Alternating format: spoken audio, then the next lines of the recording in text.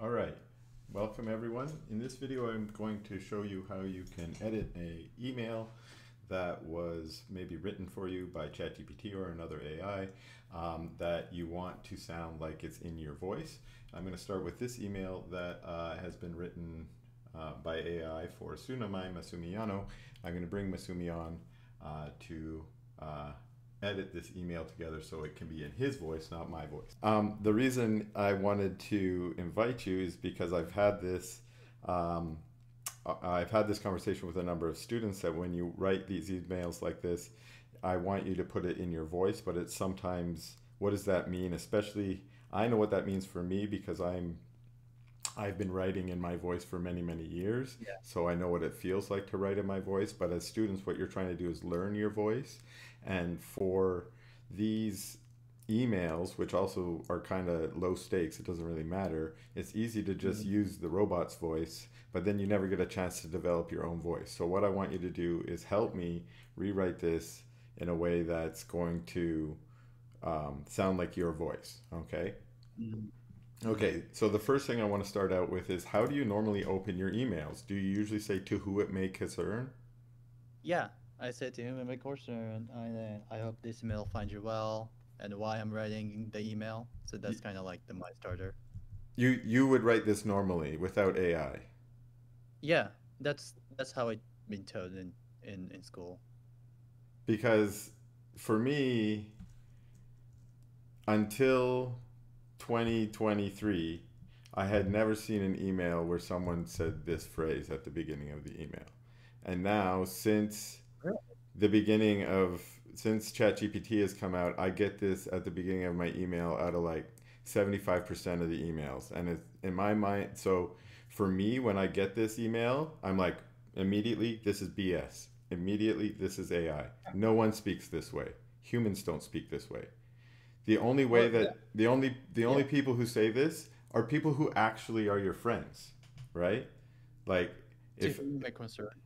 if you don't say to whom it may concern, I hope this that sounds like you're a robot or a spam message, Oh, okay. right? Because that's what the emails I get in my spam box sound like, right? Uh-huh. And those were also written by robots. I Okay. see. So part of what I want to express here is if you don't know the other person in a personal way, you probably shouldn't be expressing personal things at the beginning. It's nice to say, "Hey, I hope you're well." That's always a nice thing to say. If you meet someone on the street, you might be like, "Hey, how's your day? I hope you're going doing well," something like that, right? Yeah. But that's not the normal way that we engage in our email Right. communication. So I would usually Right. start by this is good enough, right? You're telling who you are, okay? And Hmm. even this to whom it may concern, I would only be writing that if I don't know who this letter is going to. So I If will say, dear undergrad advisor, CS department. exactly, now it's starting to get a bit long, and so I start editing it back and forth. I'm like, would I really say all that, or do I only want to say undergrad advisors, or do I want to say CS department member, or something like that? But this to me is sounding, and if I'm getting that email now, it's more personal to me, right? I see. So I if I see. if I got that email that said to whom it may concern, I'm like, do you even know who you're sending this to? Did you maybe mass broadcast this? Did you send it to me at UW Seattle and also to a couple other schools? Because that makes me Okay. feel less valued, right? But this one makes me, oh, you're actually sending this to me and you've personally wrote it to me. Okay. Okay, so you wanna make it personal, but not when you don't know the exact person, then just use your departmental name or Sure, exactly. stuff. So when I I see. apply for jobs, sometimes it will be dear like hiring committee member. I don't know who your name Right. is, but I sometimes even I notice this, but I don't do this, but sometimes if the hiring committee chair's name is on the ad or something like that, you might actually Mm. use their name, dear Dr. So and so. But I think that's Oh, almost too personal. If I don't know the person yet, I don't know if it's going to them first, things like that. I'll usually just say something like this. right. Okay. Okay. Okay, next Yeah. bit. So now this part is also really formal in a Mhm. way, the whole thing, but I wanted to just highlight this bit first. I think the normal way that we usually communicate would be to combine these two sentences into one sentence. So what I Yeah. just did Oh, here is this. We used to have this. My name is Masumi Yano, and I am mhm. currently right. But then when I Yeah. said it to you, I said it more like this, right? Okay, I see. I put the and in there, right? I see. Now, Yeah. now I might even wordsmith this a little bit more. For me, it feels a little bit too formal Huh. for my voice. Maybe it's because I want to get to this sentence as soon as possible. Both for you, the sender of the email, and for the receiver of the email, the most important thing is, what is this email about? Right. What do you want from me? Right? Hmm. And often when I'm editing emails, I might edit it down so that is like the only sentence. Everything else gets deleted out. Maybe the thank you for my considering my request. That's almost it. That's all I really want in there, right? Everything Right. else is going to drag them down unless it's important information that they're going to need to make the decision or do what you're asking them to do, right? So I almost want to start with that. Or, like, this is bad writing, but I kind of want to do something like this too, right? Like, Hmm. put it all Hmm. into one big thing, right? Yeah. Yeah. So here's sort of where I'm going with this. So I like okay, introducing yourself is kind of important. It's not Hmm. super important right up front because sometimes people don't care and it already says at the bottom who you are. So, I'll figure that out when I get there. But Right. I might I might do this to start out. Hmm. Okay. And then I Okay. might say,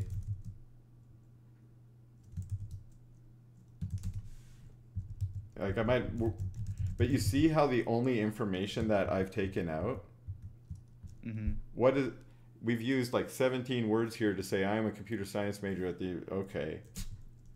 And I can put it here Right. in two For me. words and it's the same information, right? And now Hmm. the sentence that we've created is more concise, conveys the information we want right away. Now I put UWT here, but for formality's sake, I might then go back and do something like this, where I'm like, okay, what I really mean is, right? That makes it a But don't I little, what's don't that? I have like in departmental, like a departmental transfer? Because I think it's important to say that like this is not just me trying to transfer from like general undeclared Okay, Tacoma to Seattle. It's like actually I'm already in the CS department and I want to transfer from Tacoma to Seattle. right, I like it. And now you see, now what you're doing is you are expressing your voice, right? Like these are the things that are important to you to say. And you just noticed that in that edit that I made, we we cut out something important to you. So let's put that back in. Okay. So to the University of, so I want to say to CSE, I think that's what it's Mm-hmm. called up there at the I University of think so. Washington Seattle Yeah. from CSS at UW. Now, Oh wow. Oh wow. Look at that. okay. Yeah. Right. Now, this is what I'm talking about with the practice of writing. I've been doing this for many, many years, so I kind of have these tricks up my sleeve, right? So that's also why I Mm, want to share them with you here. But now, right. that this sentence that we have here conveys the exact same information as the three sentences that were there before, but Mm-hmm. now it sounds more like a human, which is the first important part about having a human voice, right? But it might Mm-hmm. also sound more like you because Right. the information that you care about is there in front and center, right? Mm-hmm. Mm-hmm. Okay. Now, I haven't really read these next bit yet because I'm anticipating that it's probably going to be a lot of AI gobbledygook. Okay. So my instinct, like we've almost got everything we want in one sentence there. Okay. So my Yeah. instinct is to just delete it all. But I feel like there's probably some content there that we So might want to express. yeah, Right. the second paragraph is basically saying that I know the class is fast, but I'm ready for it. And then the third part is say that like just let me know if there's any information that you guys need. Right. Okay. Boom. And you know what? What you just said there was almost way more perfect, right? The first bit was a little too informal, right? Because you're like, yeah, I Mm-hmm. know it's fast paced and I'm ready for it. Okay, that's good, but it sounds a little too arrogant almost, right? Right. So Right. we want to say that exact same thing, but just as short and concise, but a little bit less, pompous. Okay, Mm. so um, let's say that's why when I was giving you advice earlier, I used this word eager, right? Right. Because what we kind of want to do is show to whoever it is that you are eager. That's what we want to express, right? Like, I'm eager to Yeah. join this program. So let's talk more about why it is that you want to go there and then reference these points, right? Mm-hmm. So I'm eager to join CSE because you are known for, so I don't know, yeah, Right. your rigorous and fast-paced curriculum. And also, I don't know, because I'm not talking about machine learning yet, right? Hmm. Because I have a lot of stuff that I can say about machine learning, but this email is just a kind of introduction. So Exactly. But we yeah. can look. I understand that you want to express something like that. So let's try and put something in here. Let's add a little clause on the end of this sentence that says that you're attracted to some of their classes or something like that, right? Yeah. It's just that, like, I think the most vague the answer for is like they just have more opportunity and a more class option Boom. I for me like that. Okay. be like actually who I want to be in the future, you know? Might not all be right wordsmithing yet, but your Yeah, curriculum offers more opportunities for that helps my me to. my career path or my, Yeah, yeah. I'm dropping in kind of formal jargony words. AI is going to drop that in there for you too, right? But you want the right ones that make you feel like that's how I would say it. That's the thing that I want to say, right. right? Yeah. Okay, and that's kind of what we've got going on here. And I think we maybe combine that into one sentence because we said I'm eager to do this, so that maybe because of this, and your curriculum Hmm. offers more opportunities for my career path. Um, Yeah. Yeah. Okay. And let's look at this one then. So I would appreciate the opportunity to discuss this further. Please let me know if there are any forms or other um, this is just a lot of sentences saying the same thing, right? Yeah. It just say, please let me know if you guys need anything. Boom. How do you feel about this email? This is more concise and more human sounding. Yeah. If that makes sense. Yeah. Yeah.